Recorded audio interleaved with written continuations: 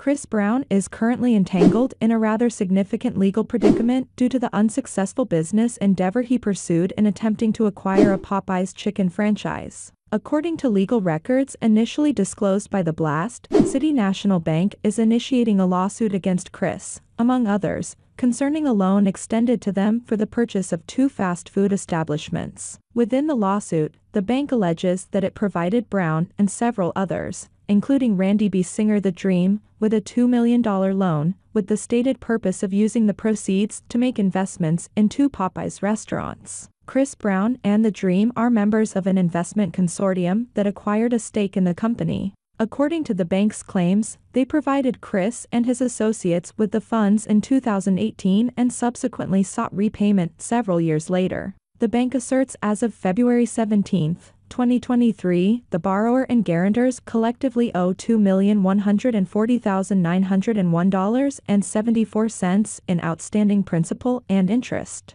Chris made several errors. Most notably, the bank alleges that he is a personal guarantor of the loan and is currently responsible for the debt.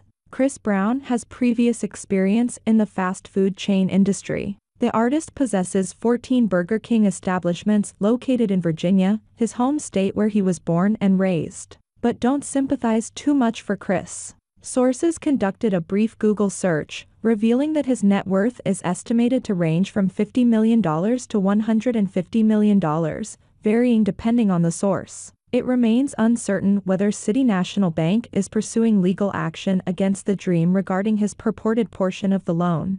Nevertheless, the lawsuit identifies Brown as a personal guarantor, implying his responsibility for the outstanding loan balance. In the interim, City National Bank, which has been striving to recover its funds from Brown since 2018, has already secured a default judgment against the singer in Georgia. Consequently, a new motion has been initiated as a collection lawsuit in Los Angeles, with the bank asserting that he owes a sum of $1,314,367.40. Like, share, and subscribe, and thanks for watching.